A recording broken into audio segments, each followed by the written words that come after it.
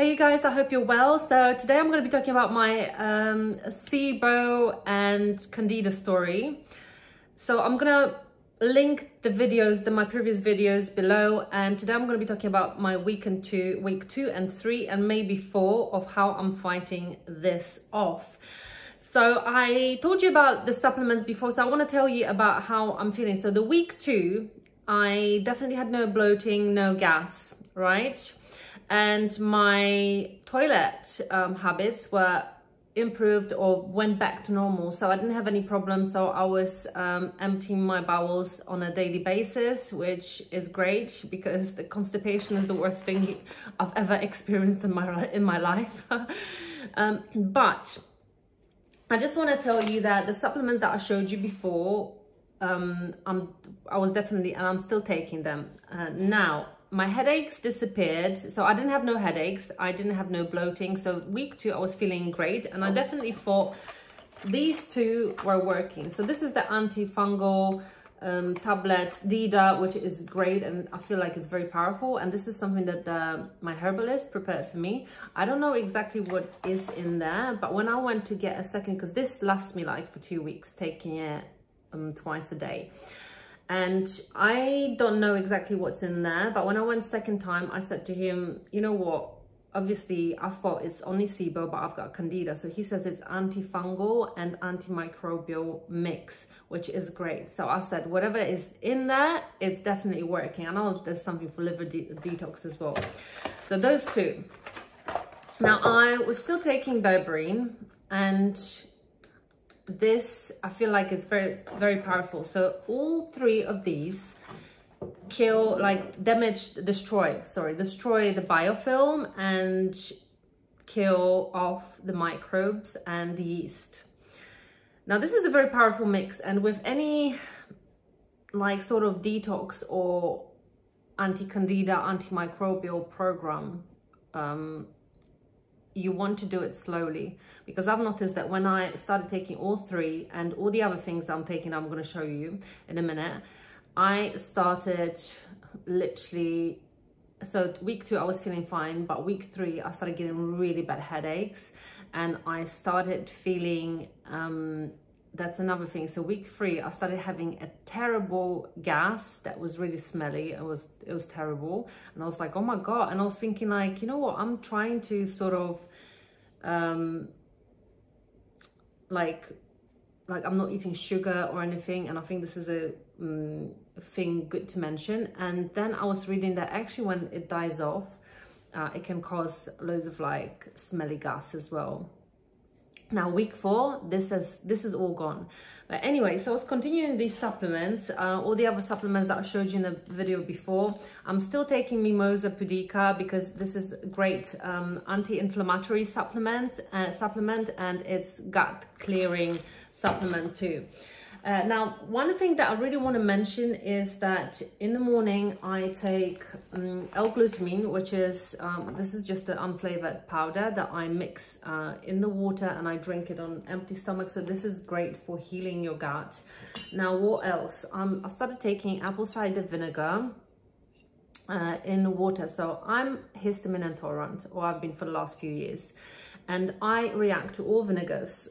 So I stopped drinking apple cider vinegar a few years ago, which I was devastated about, because I know that apple cider vinegar is so beneficial to health, but unfortunately not beneficial to everyone, especially the people who are histamine intolerant.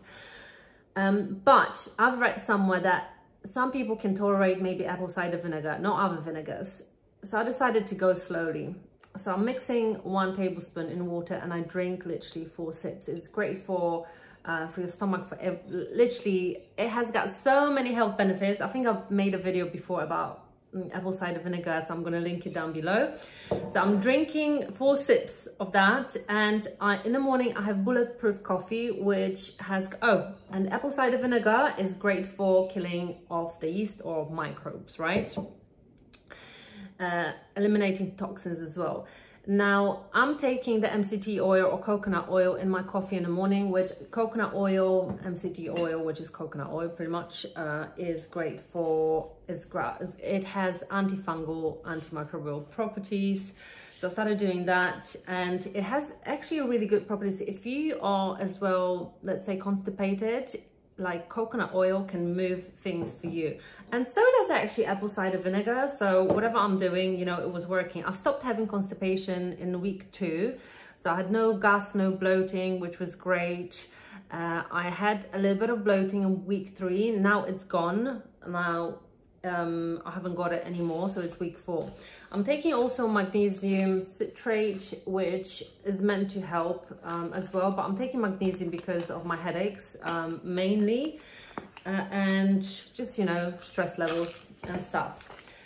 I also added the bentonite clay that you can drink, and this is, you know, the green powder that you mix in the water and you leave it overnight, and then in the morning you drink it. But I made a mistake, and I drank it actually once. The first time I drank it, and I've never had it before, so once I drank it the night before I went to work, and in the morning I was feeling terrible. I was like, literally had the worst fatigue ever. I felt like I had such a brain fog.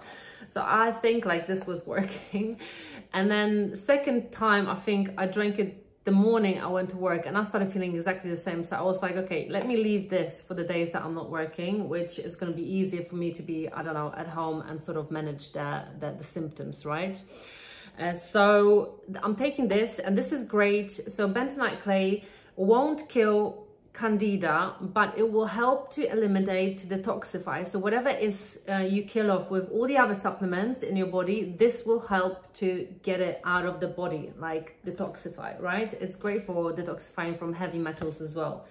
I'm still taking vitamin C, as in L-ascorbic acid. So I put like a large teaspoon into the water. So I try to take at least once. But when I was constipated, I literally, and please guys, do not, like, this is my experience, so you always have to ask the doctor first or a specialist. So I'm not here to advise you what to do, I'm just telling you what to do. So I was taking a teaspoon in water every 20 minutes, and within 2 hours, I think it should make you run to the toilet. But be careful, because I got really bloated at some point and I wasn't feeling well. So you have to sort of, you know, I had to sort of adjust it to my needs. But it's good for if you're suffering from constipation.